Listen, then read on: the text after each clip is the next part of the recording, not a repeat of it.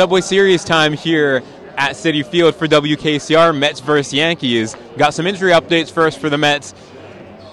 Pete Alonso, he's been out with some wrist inflammation, potentially a 3 to 4 week timeline. Buck hinted at the possibility of him beating that timeline, but not committing either way. Meanwhile, Jose Quintana is making his first rehab assignment, so he could be back in the next few weeks. Really welcome news for a Mets rotation that has looked extremely poor this season, especially with Tyler McGill. He's been struggling. That gives them the opportunity to get some more reps down AAA once he comes up in July. Meanwhile, Max Scherzer taking the bump today, looking to just keep doing how he's been doing. He seemed to look a lot more locked in these last few weeks and just looking to keep that up.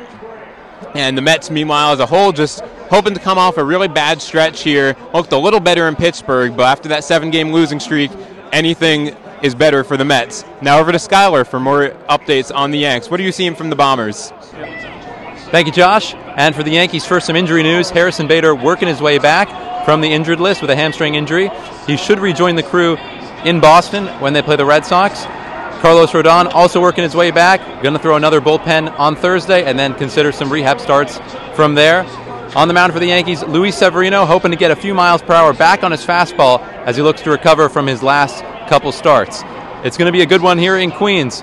WKCR, Yankees, and Mets.